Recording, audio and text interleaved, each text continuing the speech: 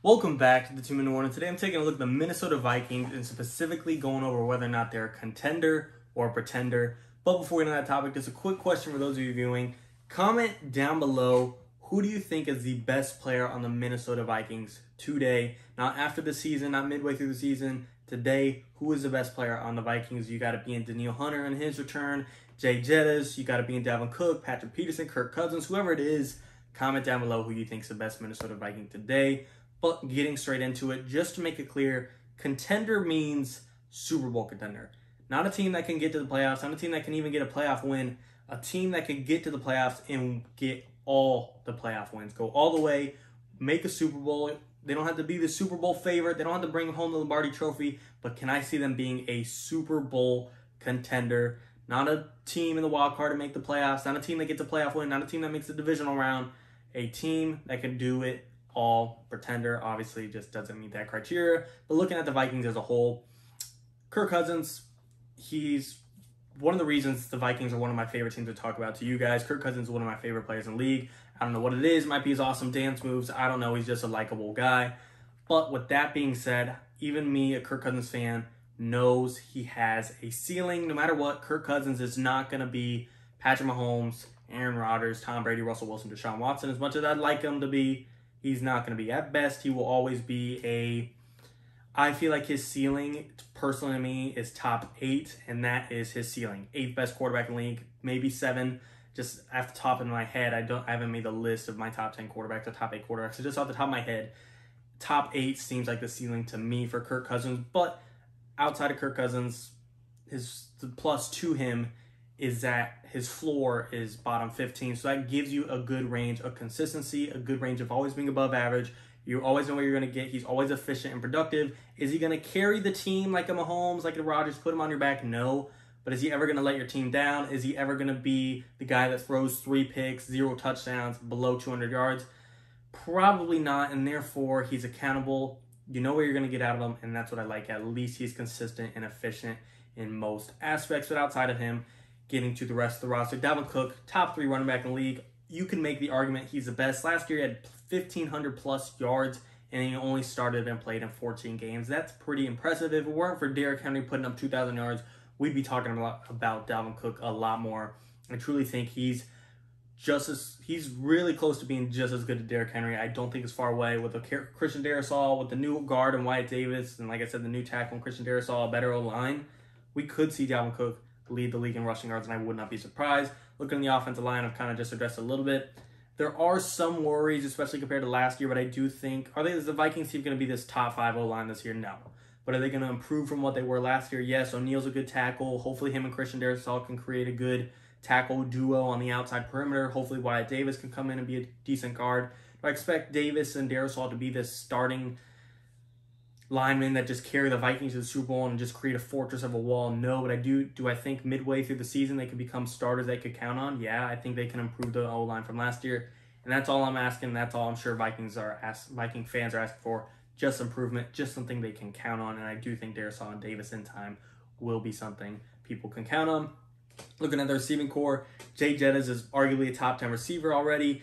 Adam Thielen is as reliable as they come, and Irv Smith Jr. is going to be a big athletic tight end. He's going to be a question mark because we don't know what he is yet, but him getting the role as the number 1 player, as the number 1 tight end, as the starter at the tight end position, we're going to see his full potential, and I'm excited to see that. So I'm liking the receiving group, and I'm liking the offense as a whole so far.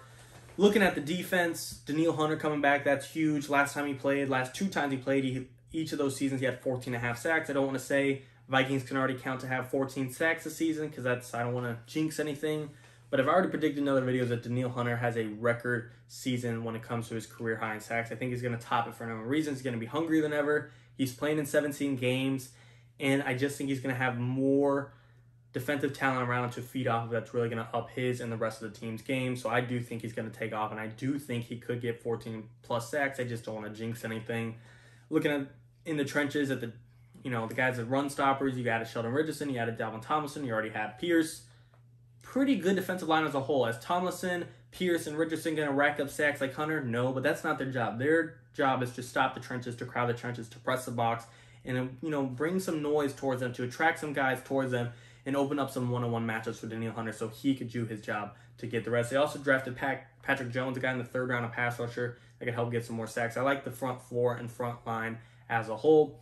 Guys leading the secondary is obviously going to go to Eric Kendricks and Anthony Barr. Pretty good duo. They drafted Chaz Surratt. Excuse me on that pronunciation, but that's how I'm saying it for now. I'm liking the linebackers. I like Chaz to develop behind him. Eric Kendricks is a top 5, top 3 linebacker in the NFL. He's a great captain for this front 7. Looking at the secondary, you got Xavier Woods, you got Harrison Smith, you got Pat Pete, you got Bashaud Breeland.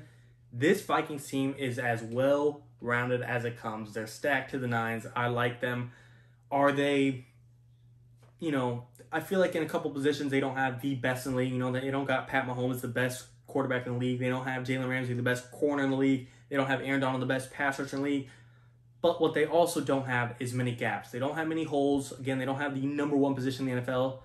In some guys, Dalvin Cook, you could make that argument. But for the rest of the team, I like how well-rounded they are. I'd like to have a team that's well-rounded on that are top 10 at their position, top 5 at their position in some cases, and not have the top 1, yet everyone around me is stacked. Everyone around me, there's no holes, there's no weak spots, and that is something the Vikings can count on, and that's why I like them this year to be a contender. That would be my vote for the contender versus the pretender.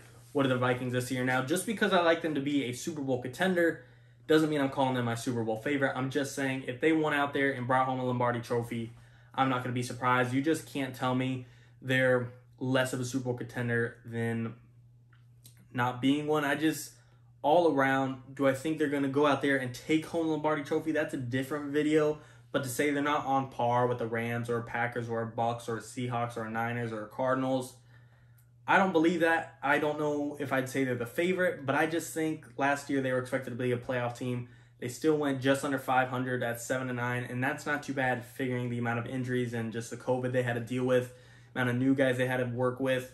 This year, having more experience, having more reps, having more chemistry, having more health, I could definitely see 11-12 win season for them. I could see them winning the division, Aaron Rodgers or not, and therefore I like the Vikings team this year. A lot of it is going to be dependent on Mike Zimmer and his defense. Can they stay healthy? Can they stay healthy? And can they become a top 5 defense like some assume them to be? I think they can be. A lot of that's going to be dependent on that. But if they can do so, this Vikings team will bring wrath to the NFL. They will bring a lot of wins to their home. And I do think they could cause a lot of trouble in the playoffs. A lot of it will depend on the playoff matchups, of course. If you open up against Tom Brady at home in Tampa, you could go home short, but I'd still wouldn't count them out. I still think they're a Super Bowl contender. I think it'd go toe-to-toe with anyone. Of course, like I said, they have limitations in some positions. Kirk Cousins has a ceiling.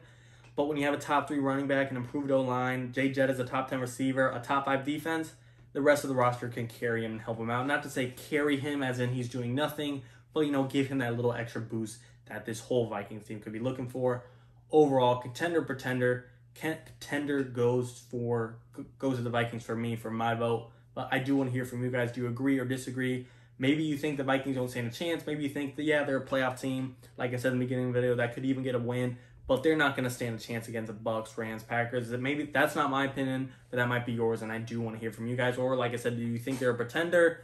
They're not even close. They're going below 500 again. They're going to move off of Kirk Cousins. I wouldn't be surprised if Kellen Mond's in this year. I want to hear your takes. I want to hear your arguments. I want to hear your opinions, and I want to reply back. I love commenting back to you guys in the comments, so make sure to drop the comment down below. As far as the question today goes, referring back to it, I asked, who is the best Minnesota Viking today? I'd like to pick Danielle Hunter because I do think he's a little underrated, but personally, Dalvin Cook's awesome. He's a top 3 running back. I feel like even though he's rated as a top 5, top 3 running back, he still doesn't get the nth degree of respect that he deserves. I do think he should be right there neck and neck with McCaffrey, with Henry, whoever you got in your top 3. Dalvin Cook should definitely be included in yours. I think he's that good, but maybe I'm a little biased. I did like seeing him come from FSU, but who knows? I'm a big fan. I'm like when he's doing the NFL, but I do think he is the best team or the best player on his team. I know there's other talents out there. Danielle Hunter, like I said, Pat Pete, Jay Jettas. You could pick Adam Thielen. You could pick Kirk Cousins. You could pick whoever. But for me, I'm picking Dalvin Cook. Who are you guys picking? Let me know. As always, and of course, I truly, truly appreciate it. Thank you for watching, guys. 2-minute warning.